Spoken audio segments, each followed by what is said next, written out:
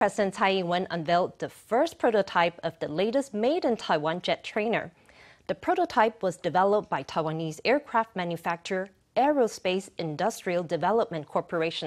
The model will be ready for flight tests next June, and they are to replace the Air Force's older AT-3 and F-5 jets.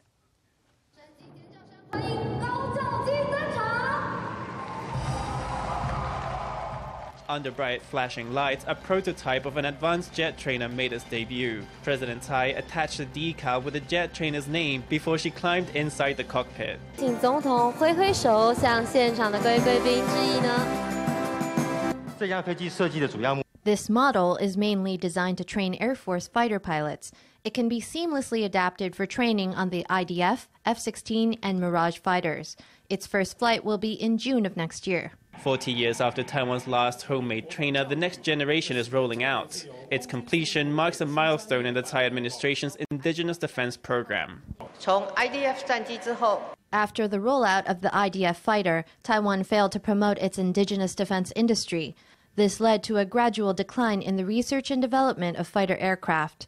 If we must outsource even the production of trainers, then our struggling R&D industry will be annihilated. Therefore, we have worked to reverse the situation. We insisted on trainers being produced in the country.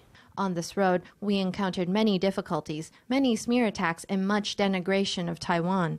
But the evidence shows that we were right, and that our efforts have paid off. The new variant will replace the AT-3 and F-5 trainers. Once it's ready for use, pilots will go through a simplified training process that involves 2 planes instead of 3.